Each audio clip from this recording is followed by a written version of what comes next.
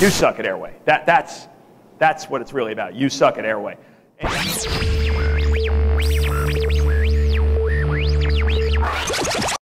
All right, so we suck at airway. This is just, you know, politeness. You suck at airway. That's what it's really about. You suck at airway. Any anesthesiologists in the room? Good. So then you all suck at airway.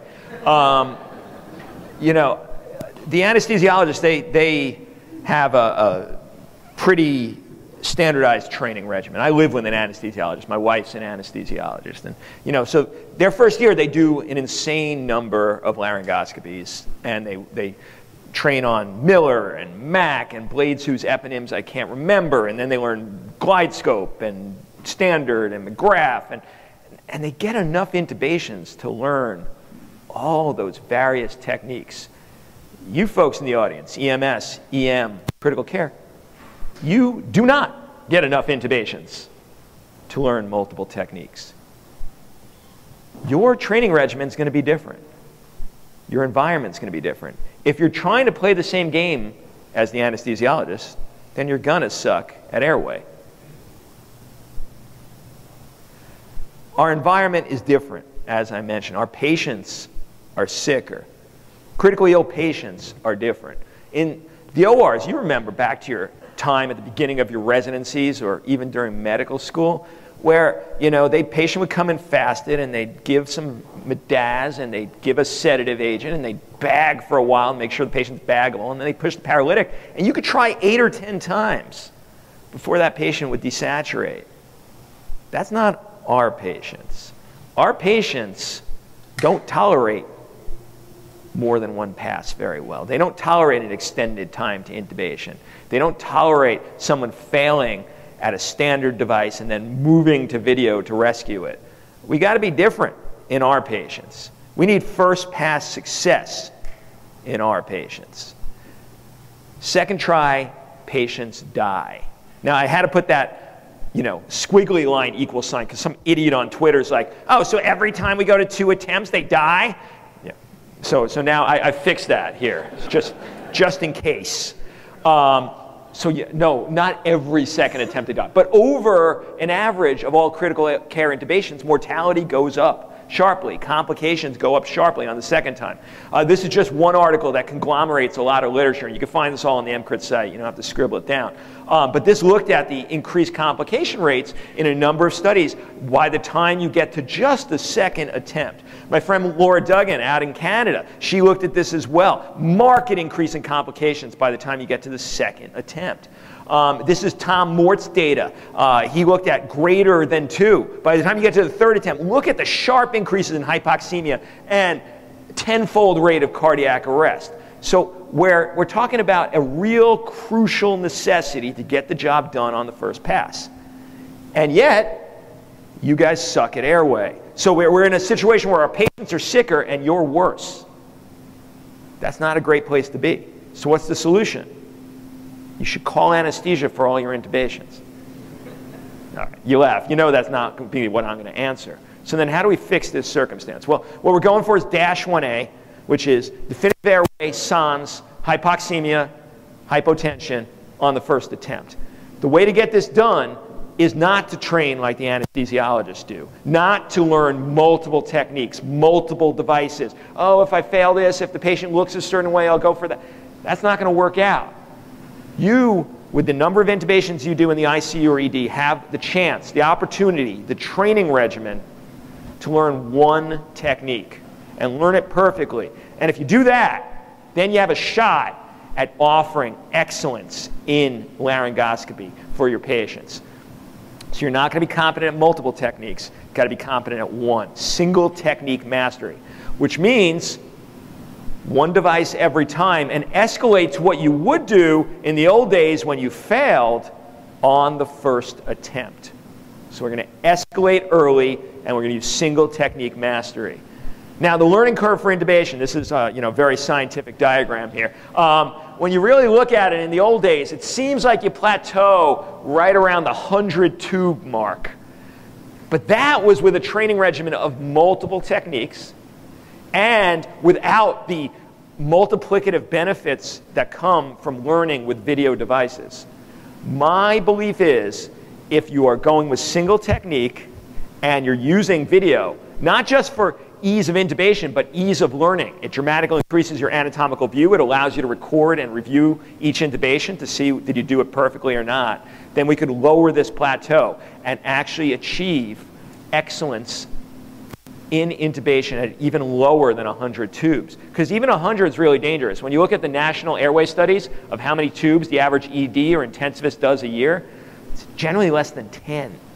So it means if you didn't get them in during your training, you're kind of hosed. So optimize each one. We're going to maximize learning, maximize reflection. All right, so that brings us to the shock trauma failed airway algorithm, which is, to my mind, the only studied airway algorithm. You'll see a bunch out there. The ASA has one, the Europeans have one, the Brits have one. None of them have been studied. The STC failed airway algorithm has been studied. This is my modification, modified based on the original with new things like video laryngoscopy and single technique mastery. So we're going to go through it real quick. All right, attempt number 1, video laryngoscope with a standard geometry blade and a bougie. Attempt number 1, and this is all available on the site, so you can find all this. You don't have to worry about it. I'm going to go too fast.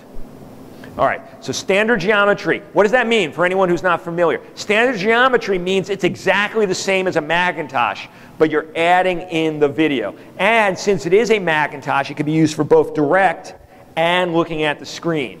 But you're getting all the advantages of an increased view, the increased ability to see difficult airways right up front. But because it's standard geometry, you could use a bougie with it. You can't use that with the hyperangulated blades.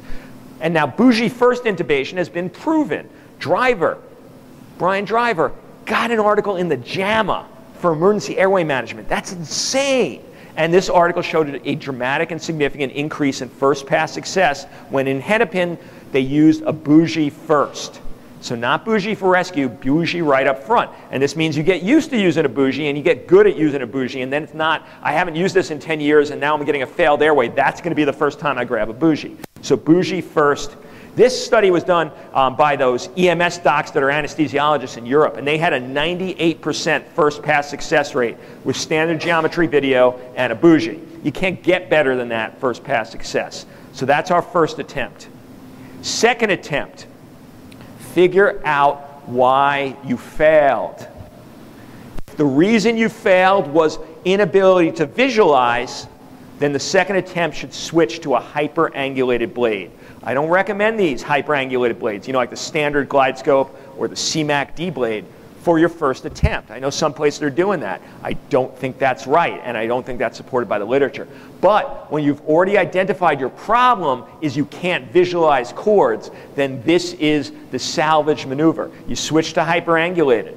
If, on the other hand, your problem was that you didn't position the patient right, or they started having some secretions that bubbled up while you're intubating, or they vomited, well, then you could go right back to what you were doing, because the reason you failed had nothing to do with the standard geometry blade and the bougie. So you're going to make that choice based on what you saw on the first attempt. Now, the problem with hyperangulated is it's a second technique. That whole manipulation of a styleted tube and all of the perturbations that go with that, well, that's problematic, because you're trying single technique mastery. But you got to do it unless you get the right bougie. Now, Sharn, and I take money from no company, and especially not these bougie companies, Sharn makes a bougie that has two advantages. One, it is malleable, so you could shape it just like the hyperangulated stylet, but where this dude has his fingers, these little ridges on the screen right here, if you push up on those, the tip angulates up, and if you push down, the tip angulates down. It's a malleable tip bougie, so if you are hyperangulated and the curve you put is still not enough, you can just push down a little bit on those little corrugated areas, and all of a sudden the tip articulates up. 20 bucks. The bougies I'm using right now are 10 bucks, so that's worth it to me for the number of intubations we do. So we're trying to get these right now. All right, third attempt. If you're at a training center, it might be a junior who's doing these first 1 or 2 attempts, depending on how sick the patient is. But third attempt should be the most skilled person in the room. That's who the third attempt should be. And based on what you saw, because you're looking at the screen at the same time they're intubating, not like, what do you see with the direct? You're seeing what they saw is what determines what you're going to use on that third technique. Past 3, there's no more attempts at laryngoscopy. No matter what. No matter if someone walks in the room, oh, I want to try. No. No more attempts at laryngoscopy. What we're going to go is to supraglottic airway placement. And then we're going to verify that that is getting oxygen in and CO2 out. So I recommend, because it's idiot resistant, the eye gel. No cuff, no remembering what to do. Basically, it rewards ham-handedness. The harder you shove this thing in like an idiot, the better it works. Some of the other LMAs really require finesse and technique. If you push too hard, they get messed up. This one rewards the people that forgot how to put in an LMA. The way I teach this is, that's how you teach an eye gel. And if it's not working, you got to harder. All right? So that's what we recommend. And then you must use end tidal. That's the only way you know, is the supraglottic working or not? Because the pulse ox is going to take a while to come back up. Something called pulse ox lag. You're not going to see the results right away. If there is not end tidal with your supraglottic placement, then surgical airway. And that's what we're going to do in the workshops this afternoon. That's easy. It's such an easy algorithm to remember. There's no complicated stuff. You don't need this piece of paper. 3 attempts at laryngoscopy, supraglottic, crike. 3 attempts at laryngoscopy, supraglottic, crike. You don't need a checklist. You don't need something written on a piece of paper. You don't need the ASA, American Society of Anesthesia algorithm, which is not even remotely possible to memorize. 3 attempts at laryngoscopy, supraglottic airway, crike. All right? Cut to air if you've not managed to intubate them up until that point. So to bring it home, you do suck at airway if you try to learn the same way as the anesthesiologist. You got to master one technique. You got to escalate on try number 1, not after you already fail. Our patients deserve the best care by the best practitioners. It behooves you to become the best care for your patients. Thank you for your attention. All right. Do I suck at airway? You do, Andy. You definitely suck at airway. Great, thanks. I think we should all review something. I saw something in the talk that I think it really just merits driving it home. If you could just take your dominant hand and just hold it up. Everyone do this. There you go. Like got it? Yeah. All right, maybe I suck a little less at airway. There you go. All right, cool. We'll take some questions while we switch out. This is Frank, by the way. Give Frank a big round of applause, running around like a maniac.